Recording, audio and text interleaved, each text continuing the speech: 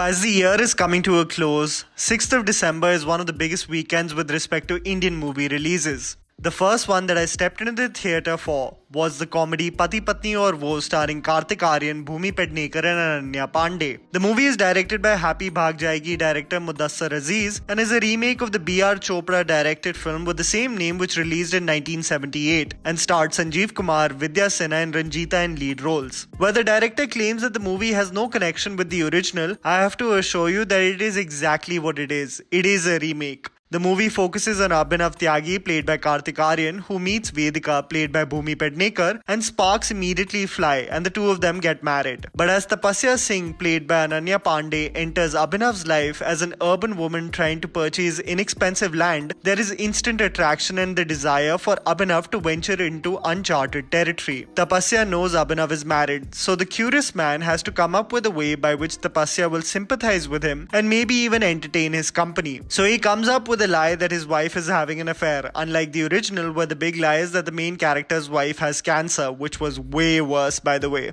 The movie leads on to focus on the cover-ups, lies and moments of deceit, heartbreak and redemption that take place among the three principal characters. Here's me telling you the good and bad aspects of the film so that you guys can ultimately decide whether to go for the film or not. The underwhelming aspects. The music. There has been somehow a trend, or it can be better perceived to be a curse, that there cannot be any commercial Hindi film that will not include remakes of classic Hindi songs. The thought process with which the creators approach this is that there is an instant callback to the fond memories of the original, and thus the song will be shared more. What maybe started off as a novelty idea has now turned into an never-ending reality of Hindi cinema. Pati Patni aur Wo's two most popular songs are both remakes. One, the iconic number performed by Govinda and Raveena Tandon from the movie Dulhe Raja, Akhiyon Se Goli Mare, compared to the original, both from a music and choreography standpoint, is no match to the original. Second, Dheeme Dheeme, a song that was literally released this year, has been remade into a Hindi movie. Now though it's become more about just remaking anything rather than even going down memory lane. The only takeaway from the music in this film is Tu Hi Yaar Mera, sung beautifully by Arijit Singh. In the same year where we have had films like Kabir Singh and Gully Boy that featured beautiful original music, I don't understand why this trend never comes to an eventual end.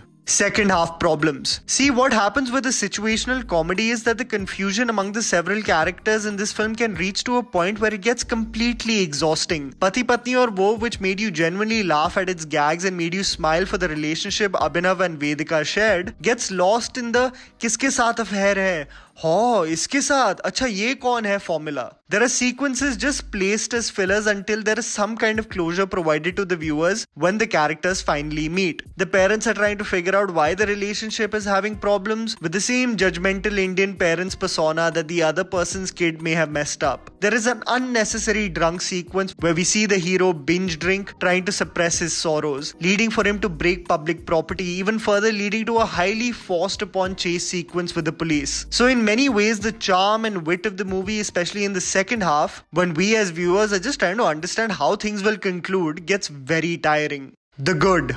Chemistry. The highlight of the film beyond its performances is the chemistry shared between several characters. It becomes essential for any situational comedy that the actors deliver dialogues like a natural back and forth between individuals. The screenplay and dialogues written by Mudassar Aziz provides that ease in scenes shared, especially between Kartik and Apar Shakti and Kartik and Bhumi. Kartik's annoyance with Apar Shakti and the latter's loyalty, no matter how morally wrong Kartik's actions are, showcase some of the funniest moments from the movie. Kartik and Bhumi's first scene only gives you a picture of why the characters and the actors were meant to share the screen together in a comedy. Vedika's honest yet cheeky humor, which is matched by Kartik's rather horny and surprising one-liners, really account for some of the greatest moments from the film. The performances. The movie's biggest strength is that all of the performances holistically worked wonders. Ananya Pandey has the least amount of range to show off with respect to the material given to her, but she did as much as the character could present without being too overbearing or inconsequential.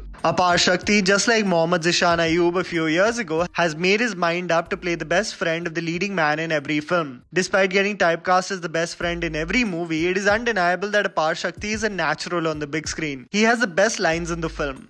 Him gulping down his pan before he tries to mouth a few sentences in English, or every step of the way trying to cover his best friend's tracks so that he goes scot-free. I hope Apar Shakti gets the opportunity in future projects to showcase something other than just being that funny best friend. Kartik Aaryan is in his comfort zone in this film, because of which the actor is convincing in his part as Abhinav Tyagi, a man who keeps on talking about his first girlfriend, is satisfied with mediocrity, and is never appreciative of the loving and loyal wife he has, constantly seeking for something that is going to provide him momentary happiness. From a character standpoint, Kartik does not present anything new, but at the same time, these are the kind of roles he cashed in the most in the box office with. I have to say though, it really seems like the actor is trying to possess the same mannerisms and comic timing of Akshay Kumar, especially in this film. His awkward laugh in this film is exactly like Akshay Kumar's in Namaste London. Finally, the star of the show is Bhumi Pednekar, who is sexy, opinionated, and the ideal catch for anyone, honestly. Every time Kartik's character was gravitating towards Ananya's character, I wondered who wouldn't be with a woman like Vedika. Loyal, beautiful, and extremely funny. Bhumi has this effortless quality of being vulnerable in emotional moments, drop dead gorgeous in a red sari, and give the main lead a run for his money if he tries to act smart. Definitely the highlight performer. Finally, I want to conclude by saying that this movie has done a lot of corrective work from the original material. Moments of regressiveness or portrayals of women that were demure and were more like pushovers have been transformed, taking into account the social climate of today. The dialogue in the trailer which was implying marital rape has been altered. The women do not stand up for bullshit and make their own choices, independent of familial or societal pressure. So my assumptions that the film would be regressive and sexist were actually not true, and I was pleasantly surprised by that. It can be your personal opinion whether or not a character like Abhinav should even get a redemption arc for what he did, but from a narrative standpoint, the women were portrayed as having their own unique voice in this film. Go into the theatre if you want to witness another breezy romantic comedy featuring Kartik Aaryan doing the same chocolate boy antics. This film, however, is not something which will make you uncontrollably laugh. A good attempt and a new take on a classic Hindi film. But seriously, can we see something new from Kartik? And that was the video, guys. Write down in the comments below what you thought about the movie. Please don't forget to follow me on Instagram. The handle is right in front of you. Follow me at JammyPants4. Also, please support us by smashing the like button and subscribing to our channel for weekly content ahead. Thank you for watching.